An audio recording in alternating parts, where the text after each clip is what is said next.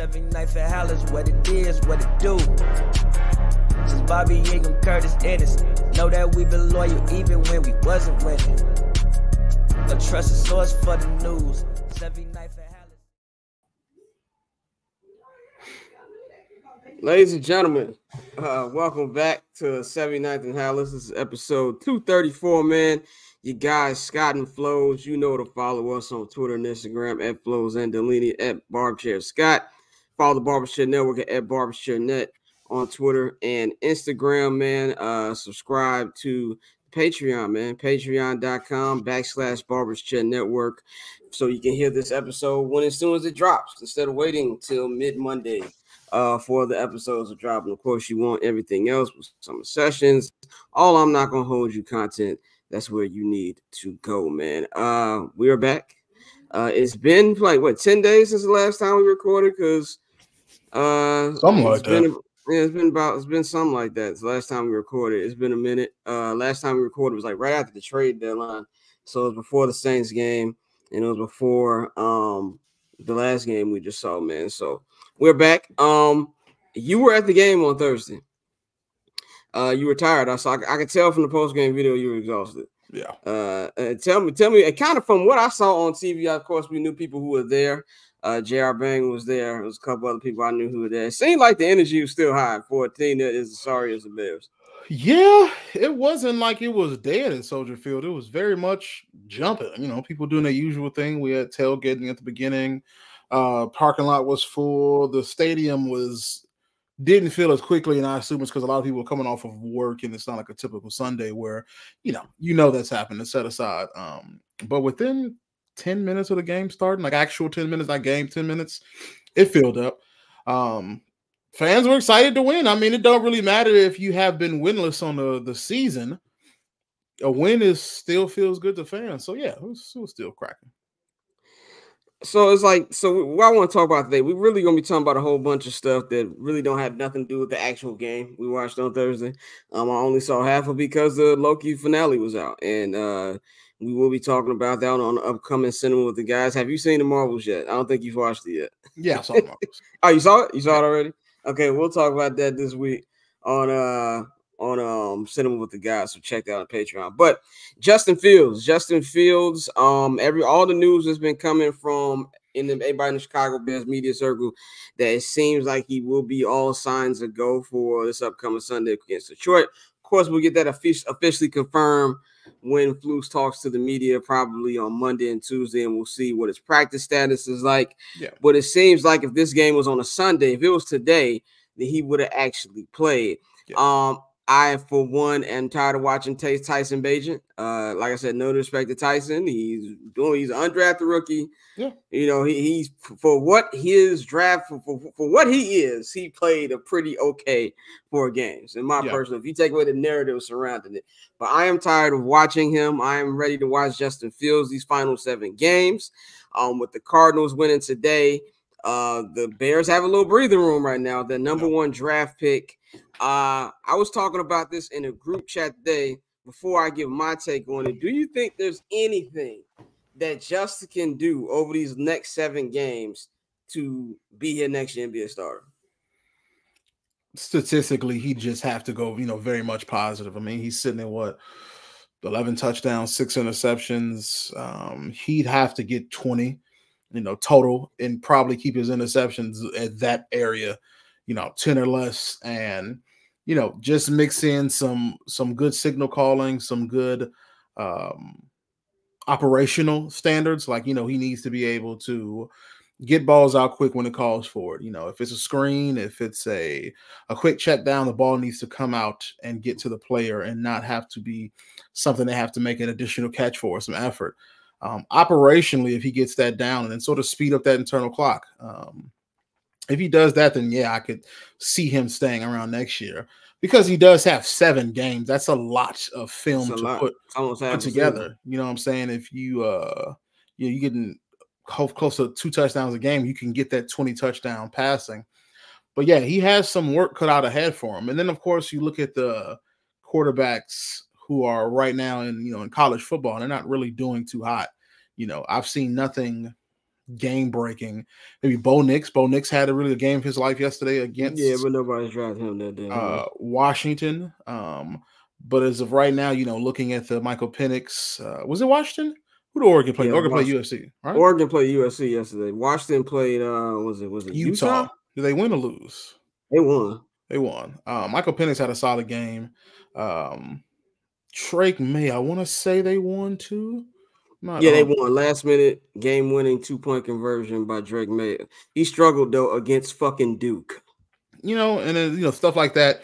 And then Caleb Williams has just been pedestrian for quite some time now. And so that's number one pick.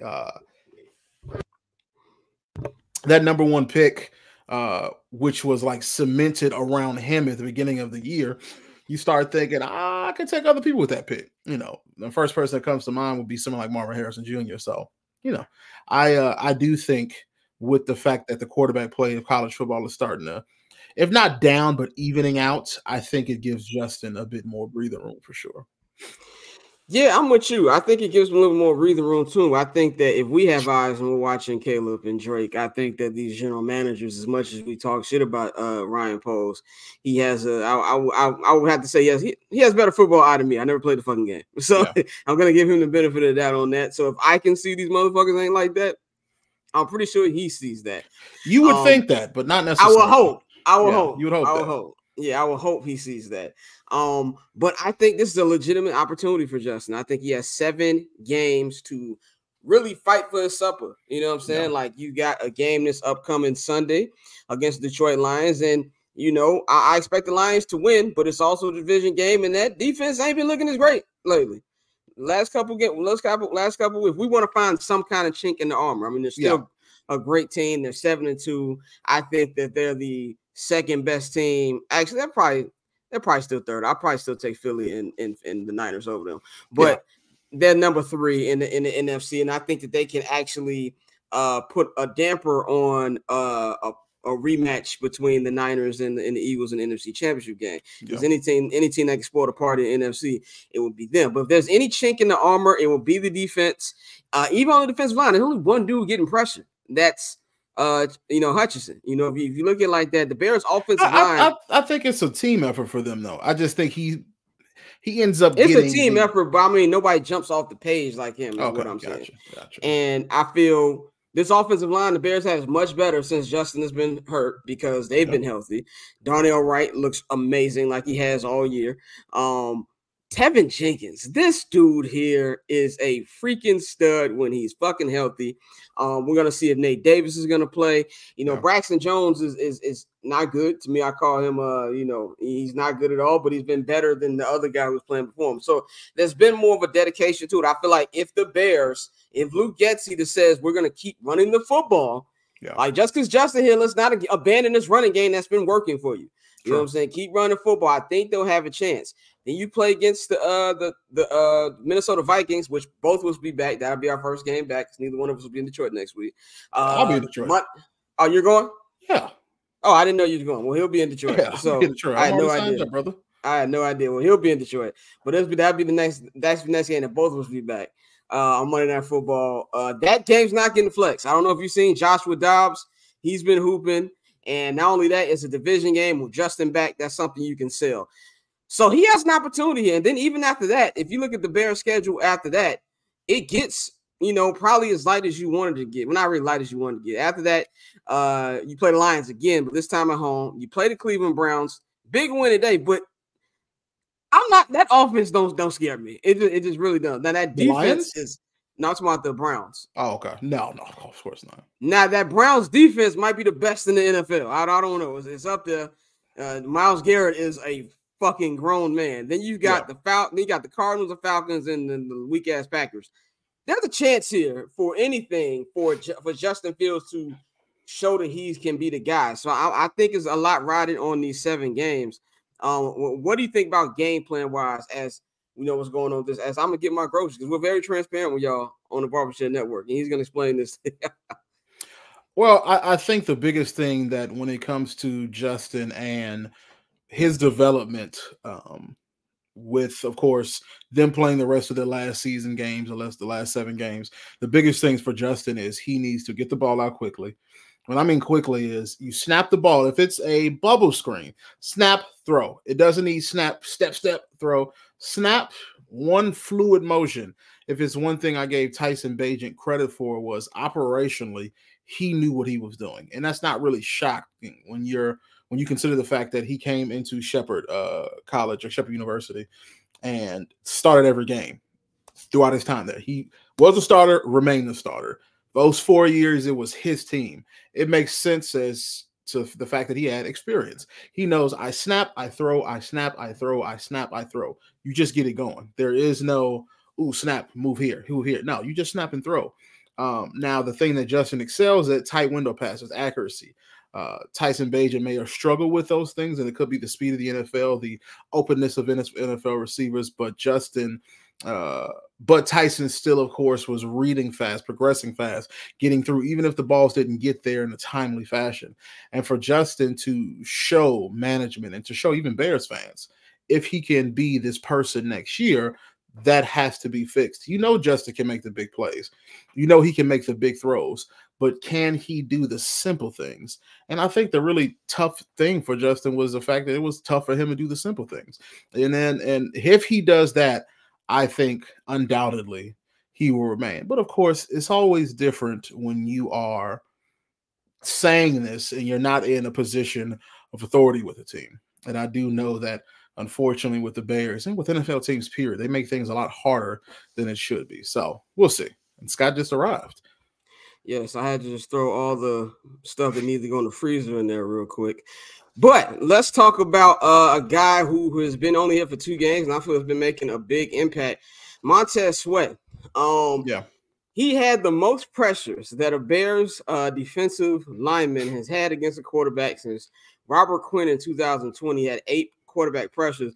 The fact that it took these niggas 3 years to get 8 quarterback pressures just tells you how fucking bad the defensive line has been since then. Which is mind-boggling to me, because one thing the Bears have always had in their existence, and in my entire time as a fan, post-2019, they're going to have a good defensive line. Always. That was never the issue. So that's something that was shocking to me. I'll say this about Tez, man.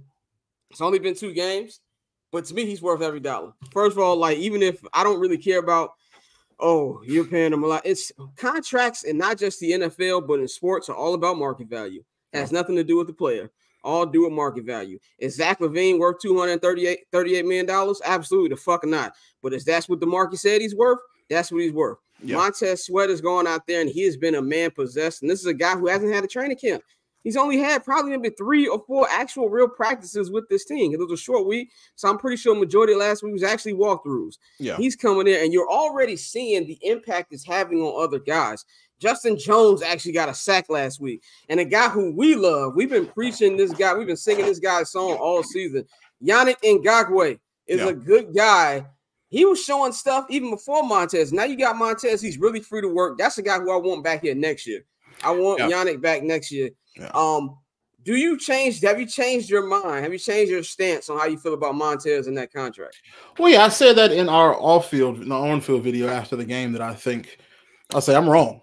It was a good decision. Yes, it's a second round, but you saw his impact immediately. He gets to the quarterback, knows how to use his size, knows how to use his quickness. I'm perfectly fine with it. I think that, this is something where now you can have something to build it. I think when you're a team like the Bears, you got to start looking at building blocks. Yeah. You know what I'm saying? You got to start looking at building blocks. And the offensive line, I believe right now, you have 2 guys who, health permitting, you got your 2 stalwarts you can build around. Jenkins and Darnell Wright. If you get Olu from Penn State, nigga, add him. And when Nate Davis is actually playing, he's been good. To me, you're starting to get stuff on the offensive line. Yeah. So if you get a guy like Tez on the defensive line, and you got him locked in for the next 4 or 5 years, you can have Yannick Ngakoue isn't a star. He's not going to be the Kobe to Shaq or things like that. But he can be a solid dude. You know what I'm saying? He can come out there and do what he want to do. If you put more dogs on that line, he's just going to be even more deadly. Yeah. I want motherfucking Justin Jones off this team regardless. I'm not being fooled by that sack last week against probably the worst offense in football. And I feel bad for Bryce, man. On a Panthers note, it looks very similar to year one Justin, where they just leave my man hanging. I do not think it's amount of talent. We can sit up here and talk about his height. I think the kid is good. He's just in a shitty situation. Even worse, I said this today, man. Look, I have my issues with Ryan Poles on a professional level. I don't have any beef with him. You know, I don't know the dude personally. I only met him a couple times. But on a professional level, I got my question on how he's been running the team. But he robbed the fucking Panthers blind. Yeah. I mean, blind. And so if you look at what's going on with defensive line, I think they're finally starting to get some pieces. And on the other side of it, I'm going to take it to the secondary. Kyler Gordon, man. Kyler Gordon, 8 tackles. Started to look a little better. Now, shout out our guy, Young Blaster on Twitter. He's a Kyler guy. He's like, y'all need to give him his credit. I'm like, no, I'm not going to give him credit for the shit he need to be doing. Were you impressed by Kyler, or is this just like... No, I was impressed. No, some good one-on-one coverage, some good pass deflections. Look like he was holding his own. No, absolutely impressed. I think it's cool. It's something to build on, but I need to see more. I just really want to see from all these guys. And I said the same thing about Jaquan Brisker. Jaquan, now me and you have our different opinions on Jaquan. I think Jaquan's good, but he's Bears good. Now, I understand. I'm not going to get on him because he got burned at the safety. Like, safeties aren't really meant to be the best people who are like, you know, most of them do get burned if they're even on the wide receiver to begin with. But I just need to see more. I think we look at Jaquan as like, he has good on field swag. So it's like we look at like, oh, he's really good. Like, no, he just dresses cool when he's on the fucking field. Like, how many plays does this nigga really make?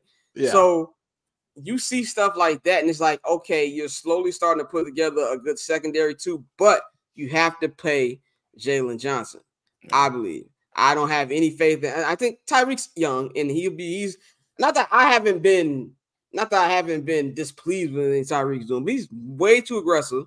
You know, you got to get that knocked out. But I don't believe in him enough for Terrell Smith to just let Jalen Johnson walk out the fucking door. What do you think about the rest of the secondary? Besides Eddie Jackson, who he's Family Man Records is calling. No, yeah, Eddie Jackson. I thank him for his service to the Bears. I thank him for the years that he has, the exciting plays. But nah, it's over for him. Man, it's just that's a part of the game. You age out of it. And in any other career, you age out too. It's just a part of it. Well, not that you age out, but you is eventually where you retire. The NFL happens to be the sport, the league where it just happens very fast, and that's for sports in general. In terms of the secondary, I do not have enough faith in Terrell and Tyreek to let Jalen go. And then why let someone go who is doing spectacularly, who is a great one-on-one cover, one of the best in the league? You got Montez Sweat because Montez Sweat was solid and he was the best available. You have someone who's the best available. Keep him. It doesn't make sense to that. And he's still young. Keep him. You know what I'm saying? So I do not understand the mentality to not get him a contract right now. That is a building block. And now if it's something personal, you don't think he's a locker room fit, that's different. But yeah. Which we haven't heard anything about that. Every time I run to Jalen cool as hell. Yeah. You know, Jalen gave me one of my funny quotes doing a training camp when he had the do-rag up. And I was the only nigga with me and her, but the only motherfuckers who answered when he's like, you know what this is. But I want to ask this question. I don't know if we talked about this last week, and if I did, fuck it, we're going to the next topic. But we argued about this one. I'm not gonna hold you. Probably like a week ago. Do you think the Bears passed up on Bryce Young? I'm not Bryce Young, on CJ Stroud. Like, by definition, do you think they passed up on him? No. You pass up on someone when you're looking for that position. Right. You're looking for that position and you overlook them.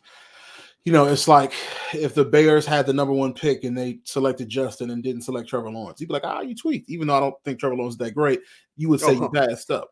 We're getting that tomorrow. I'm not going to hold you. We taking that nigga to the shed. You know what I'm saying? You would say he passed up. But to say you passed up on someone a position you weren't even looking in, you know, going into his third year, his second real year in the offense, no, that would be foolish to say you passed up on CJ Stroud. On top of that, you know, as great as CJ Stroud is, he was a good quarterback. In college at Ohio State, he wasn't doing what Bryce Young was doing. Bryce Young was exactly. Bryce Young was a world beater in college. You know, yeah. It's not if Caleb Williams was doing what Bryce Young was doing in college, I would say pick him up immediately. And that's the thing. Bryce not even Caleb not even doing what Bryce was doing last year. No. That's the same thing. And it's like we argue about this because Heisman winners, of course, but still. I mean, he obviously won a Heisman, but you know what I mean. You know what I mean. I'm saying they both have a Heisman to their record, but I thought Bryce Young in his last year was still doing much better, and I'm going to double check that. Was still doing much better than what Caleb was doing. Yeah, his last year, I mean, he's throwing 32 touchdowns, 5 picks. The year before, 47-7. Of course, we look at Caleb because Caleb was putting ungodly numbers last year. I mean, he threw like, how many touchdowns did he throw? That's 42 or 5, isn't it? The same thing. But I think he also rushed for a crap ton of yards. Let's double check that. Yeah, he rushed for like 10 yards and 10 touchdowns, and he rushed for 11 this year. So looking at 52 total touchdowns. But Bryson, similar thing. On top of that, Bryce was also a champion. He was a national champion, and you just kind of he wasn't doing what Bryce was doing. I say that to say that. Yeah, and I think when shout out to Mikey. Mikey was arguing this on the show, and a lot of Bears fans were arguing this too. Well, it's Ryan Poe's job. He's evaluating. I'm like, how much evaluation did Ryan Poe actually do last year? Like the DJ Moore trade happened very early. Like I remember when it happened. I was on a set working when it happened. So this was like first or second week of March. Yeah, almost 2 months before the fucking draft started. So it's not like Ryan Poe did that much research on either one of them. I feel like it was pretty much. I don't think there was ever a part when from the minute that Lovie Smith said "fuck the Texans," which honestly the Texans it didn't bother them regardless. That it did not matter whatsoever. And I got a question: is Will Anderson Jr. hurt, or is this nigga just mid this year? I ain't heard his name one goddamn time. Like I was watching the game today. I'm like, I haven't heard what the fuck happened to Will Anderson? He was drafted. They went traded up to get him. I haven't heard his name at all. He just got 2 sacks on the year. That's about it. So he been mid. That's interesting. But I think that to me, like there wasn't really any. I don't think there was ever a point from the moment they got the number 1 draft pick where Ryan Poe seriously thought about trading Justin Fields. He had to play his hand so he can get a good deal, and he got an amazing deal. You got a number 1 wide receiver, and you got a number 1 draft pick, which what we said after draft. Even though we've expected Justin to play better than he's played, we all said this is an amazing contingency plan. Yeah. So I don't think there was ever an actual quarterback, if they ever did any real research into it. And even if let's just say let's play devil's advocate and say that they did, CJ wasn't doing what Bryce was doing last year.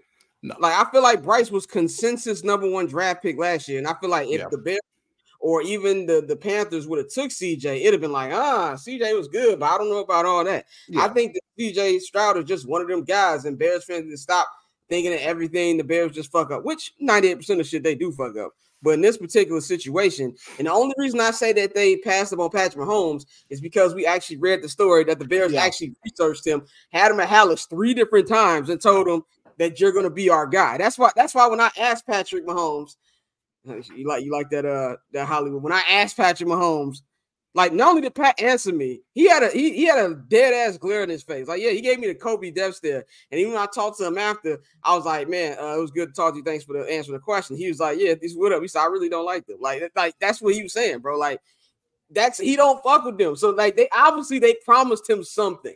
So that's why I say the Bears passed up on Patrick Mahomes. They didn't pass up on CJ Stroud. No, that just doesn't make sense. If you're not looking at that position, how can you pass up on it? You can say, wow, if they were considering that position, they should have looked at him, but they weren't. So no, that doesn't make sense.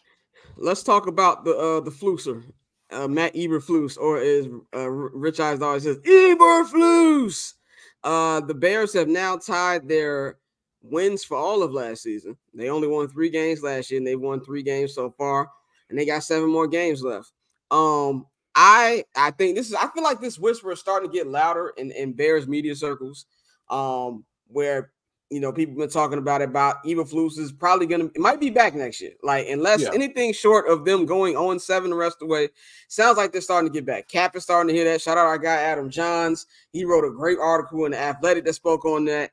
I even think Brad Biggs even kind of talked about a little bit in his Biggs top 10 things. And so these things starting to get loud. And we talked about this on I'm Not Gonna Hold You on Friday. I said, I think if they get 5 wins, he's staying. And I know a lot of Bears fans got mad at me when I said, I don't want to hear what Ryan Poe said about him. a week or two ago, or whenever they got Montez Sweat, and someone's like, that's just GM speak. I'm like, there's a difference between GM speak and confident votes of confidence. Yeah. You can GM speak and not really give somebody a vote of confidence. They did that with Justin all process up to the DJ Moore trades. We've heard Ryan Poles do that. Yeah. That was, I really fuck with this nigga. Like, I feel like a tear was going to come to this nigga's face. Now, me and you, I text you today like, yo, I want Justin on this team. Even if that means, like, if I got to bite the Fluke's bullet, it is what it is. What do you think about Fluke's job security? Do you think there's there's a growing chance that he's going to be back next year? I mean, I looked at it. Well, when you were gone, I said how, you can't trust the Bears to do competent things. And knowing them, I would not be shocked if he was back. Would I make that decision, or would a competent GM make that decision? No. I mean, you're winless against the division you said you're going to take and never give back. You're inept when it comes to offense and being which is hilarious now. You have been dead last in the league in most defensive categories. Why would I bring you back? Now, if you went 7-0 and won 10 games, like, oh, well, yeah, sure. But 5 or 6 just wouldn't cut it. It would have to be 8, 9, which is near you're going undefeated in these next couple of weeks. So I wouldn't be shocked. But I would say no, but I wouldn't be shocked. That would be my initial observation. So basically your answer is your realistic answer. What you would do, you wouldn't bring him back at all. But what you think they're going to do is he probably will bring him back. I'm with you. Yeah, probably.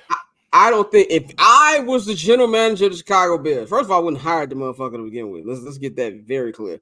I still can't believe Mike McDaniels didn't even get a fucking interview. But anyway, what I would do, there's nothing he would do outside of going 7-0 or like 6-1 for me to bring him back. Oh. But I think the question here, and we've been talking about this, me and you've been talking about this, me and Bang have been talking about this, so I'm not going to hold you. The question is Kevin Warren. We don't know what's going on in Kevin Warren's head in them bunk suits. We have no fucking idea. We don't know if he's like, I'm not fucking with this. Like, we get the shots of him in the press box when they're losing and shit like that. He's not happy. We don't know really what his relationship with Ryan Poles is. Ryan Poles was brought in a whole year before him. You know what I'm saying? Is Ryan Poles his guy? Is Kevin Warren gonna be, I want to bring my staff in? Like, really, we gotta know, is Kevin Warren the new type of Bears executive, or is the same old? And I feel like if he lets Ryan Poles not only keep his job, but also allow him to keep Eberflus, then I feel like then it's just business as usual and there's nothing to be changed. Now, if he goes out there and goes scorched earth, to me, that's real. Oh, this is a new era right here because we've never seen no shit like that. Yeah, me and you, of course, would saying the same thing on Twitter today about the Lions, about how it took them so many coaches for them to realize, this is what we GMs need. GMs too. This is what we need. These are the players we need. This is the coaching we need to turn this around. And now, like you said, they look like a top 3 team in the NFC. In my opinion, a top 3 team in the league. That's just my opinion because I got a top 3 in the league. I don't believe in anybody in the AFC outside of the Chiefs. Outside of the Chiefs, and it would probably be no order: Eagles, Chiefs, Lions. That would be my personal decision. 49ers.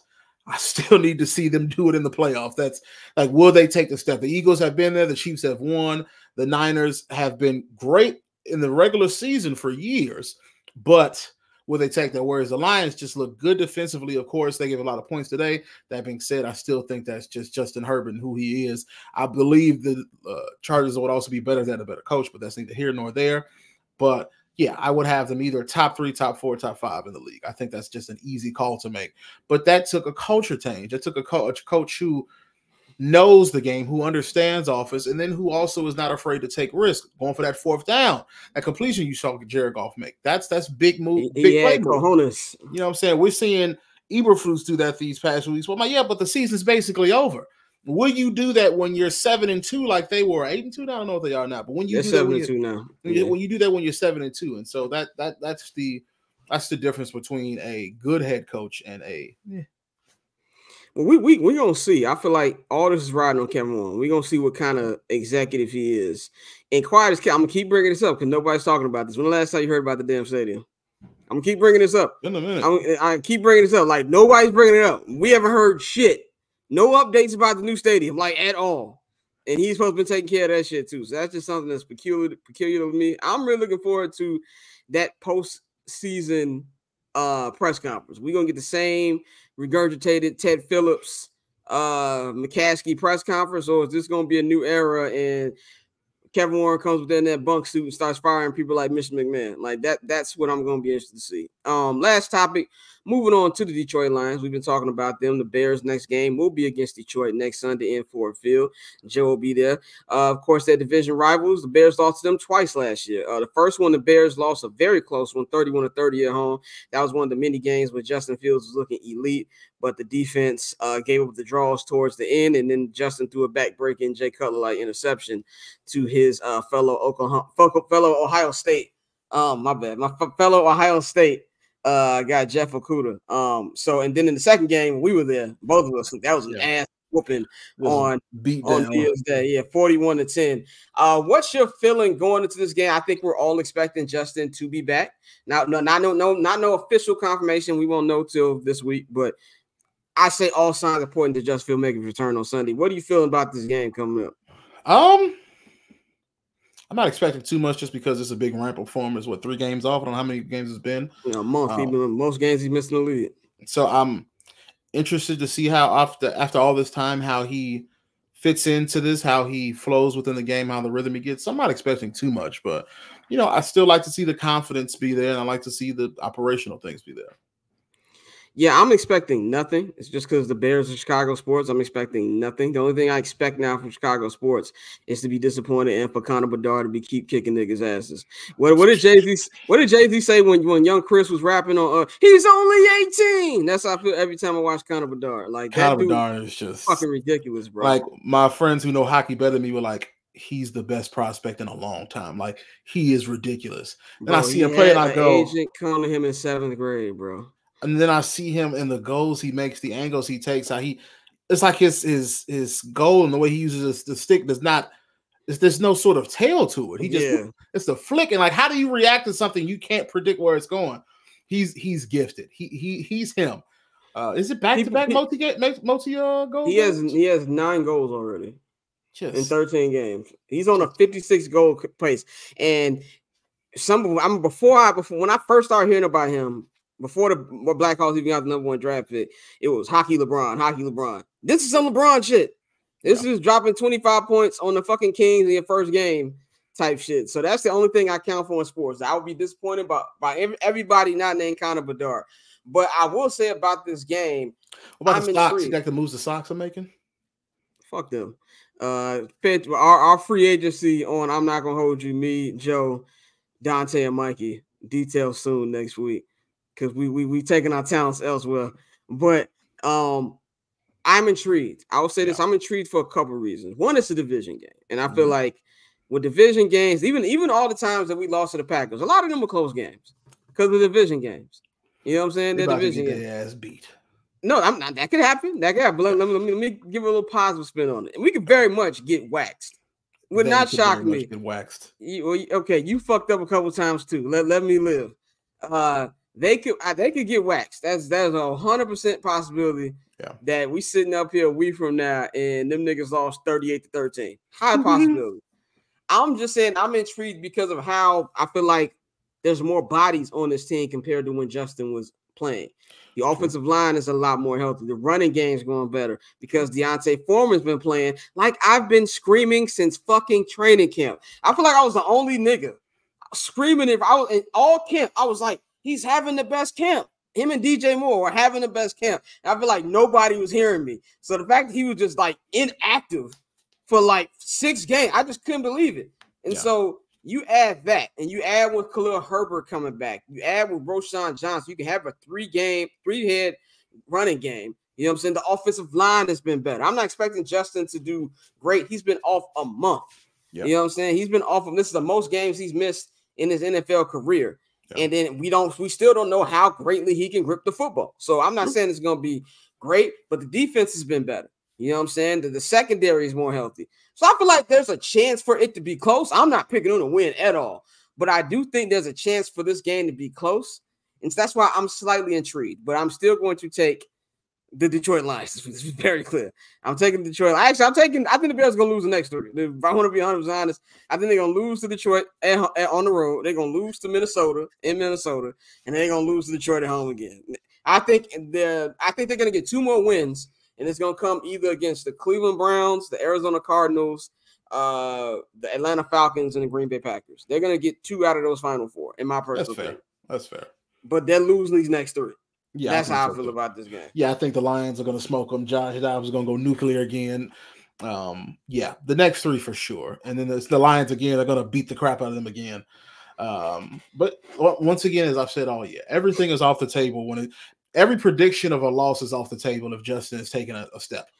Yeah, he has to take the step, and I would assume he doesn't, as much as I want him to. But the Buckeye curse was broke with CJ. I don't care anymore. I mean, I'm a Justin fan, and obviously not as big as a Bears fan. Obviously, for me, it's all about the logo on the front, on the side of the helmet, more than it's a player that wears it. But I'm a Justin guy. I've liked Justin since I saw him on QB1 before he became a Bears quarterback. I remember watching that championship game against Clemson and that ridiculous throw he had to Chris Olave, and I was just like, I would love that on my team. Who knew that would be my fucking quarterback a month or 2-3 months later? So I've been a fan of his for a long time. So do I have a little bias? Yeah, I'm rooting for him. And he's a good dude. He's every run-in I've had with Justin, he's been cool.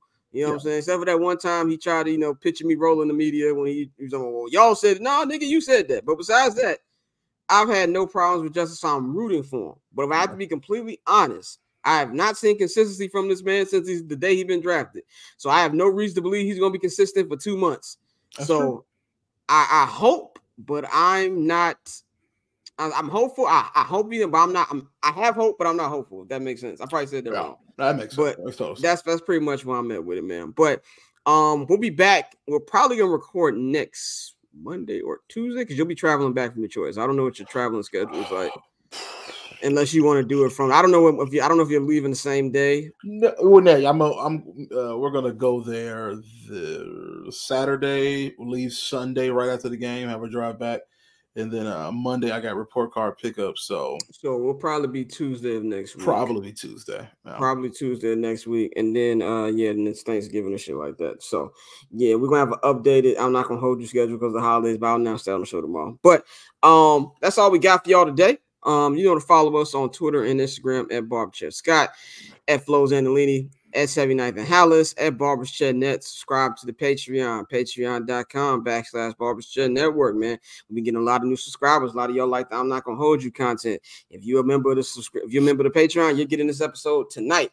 If you're not a member of the Patreon, you're gonna get that sometime on Monday. So subscribe to that so you can get all your shit. And yeah, man. I think that's all we got for y'all. So we up out of here. 79th and Halas, what it is, what it do. Since Bobby Ingram, Curtis Ennis, know that we been loyal even when we wasn't winning. A trusted source for the news.